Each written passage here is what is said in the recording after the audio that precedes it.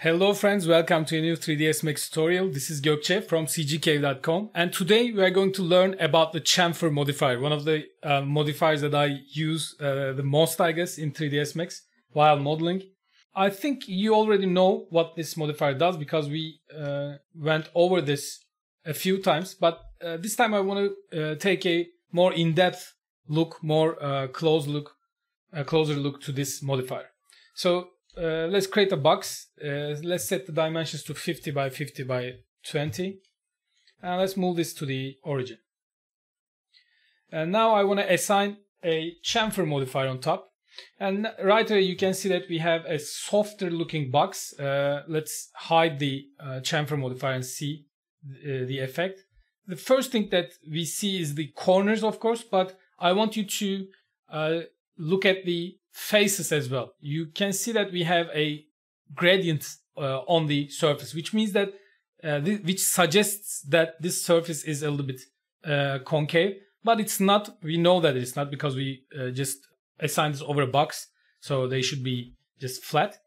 But what chamfer does is it automatically smooths. Let's make this a little bit bigger. It automatically smooths the object in here. And you can see that's the smoothing output box in here. And if you choose smooth chamfers only, then you will see that the surfaces remain flat. There's no right choice in here. This will differ according to the object we are trying to model. If we have a more concave looking surface, then we will leave this on. But if we are modeling a flat faced object, then we will turn this to smooth chamfers only. You can also choose a threshold for this as well. This is the angle threshold between the faces. If you increase this, it will have a better chance to smooth all the surfaces. If you decrease this, you will see that it slowly rules out the faces that has 15 or less angle between them. Okay, so let's leave this at 30. Let's focus on the real reason we use chamfer. The real reason is we want to smooth the corners of the objects a little. If we hit F4 to get rid of the edges, you can see that we have a flat, cartoony looking line on the corner of the box. But if you enable the chamfer, it still has this. Let's play with some values and change that. I can increase the segments, and right away you can see that it will go away. And let's decrease the chamfer amount a little bit because I want to show this to you. Now we have a smoother transition between the faces, and also we have a fillet in the corner which can actually gather the light, and it will show. Let me show you what this looks like in render. Okay, it's exciting. I'm going to use corner render. You don't need to know this, know how to use this. You don't need to repeat this. I just want to show you how this affects the render. Okay. So let's put a light in here. I've put a light in here. So I want to see it reflects off this corner edge in here. And let's assign a corona render material. I'm going to right click materials, corona material, and assign this to the object. And I'm going to double click on the object and increase the reflection value, decrease the glossiness a little bit. You don't need to know what these are, but of course, as the name suggests, reflection will introduce some reflection to the object. And if I hit render, real-time render on this button, you will see that in the corner we have a reflection caught by that fillet. And if I disable this, you can see that we have no reflection. So this looks much more realistic than this, okay? This is the reason we use chamfer. Let's dim the light a little bit. And you can see that we have a nice reflection on the corner, okay? Okay, this image is the one I use the most, I guess, when I'm trying to explain this concept. But this is not a very super photorealistic render, but whatever. I just want to show that. Look at the difference between these two images. The only difference is the fillet in the corners, and this looks like I guess 4 or 5 times more realistic than this one, right? This one is not that realistic at all. At least this gets close to what we are looking for, right? So please always introduce fillets or chamfers on the edges of your objects. This will make them look much more realistic, and this modifier does it very good. As you can see, there are a lot of options in here. We played with the smooth options. We played with the chamfer options, which controls the amount, as you can see, and segments on the corners.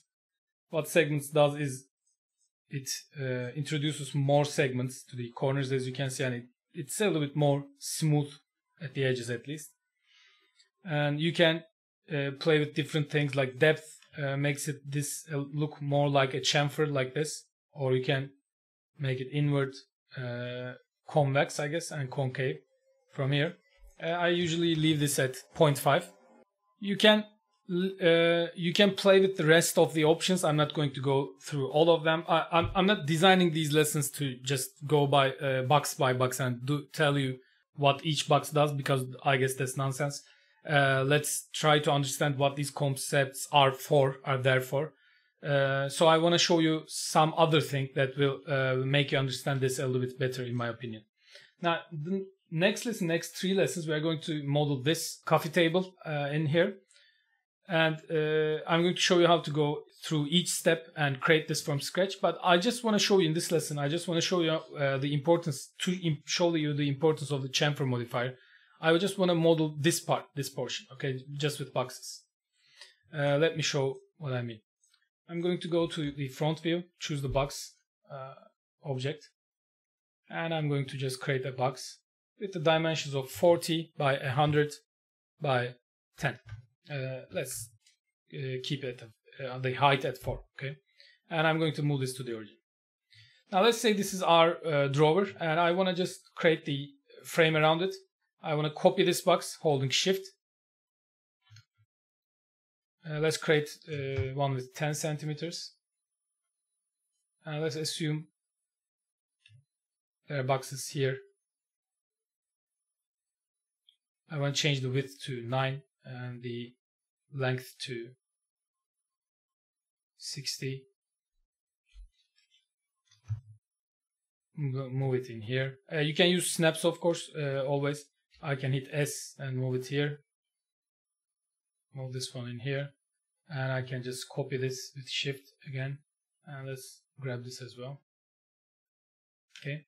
Now we have something like this. And as you can see, even though we have a lot of boxes, a lot of objects in here, when you render this, or when you look at it like this, you can't see any little lines between the boxes, because they just snap at each other and the position are snapped, so they are just exactly vertex by vertex touching each other, and this never happens in real life. Okay, so if you introduce some chamfer to all of these boxes, you can right away see a more detailed object, more nuanced object in the viewport, right? Even though if I change the smooth option to smooth chamfers only, you again see these little in between lines of the objects, right? And this is what makes our renders look much more realistic. Even if I lower the chamfer threshold, you can again see that we have these lines between the objects. This is very important. Please never ever, actually, if I was modeling this for a client, I would even put some distance between the objects myself, like this. You will see that this looks much more realistic than this in here, okay? And these, of course, look much more realistic than this, because this is just a cartoony object. Okay, so please use this chamfer modifier very wisely. It's very useful. It's a very useful tool in your toolbox. So you will understand this a little bit better when we model this coffee table in the next 3 lessons. So see you in the next lessons. If you find this lesson useful, please hit the like button, hit the subscribe button, or hit the notification bell next to the subscribe button. Thanks for listening. See you in the next lesson.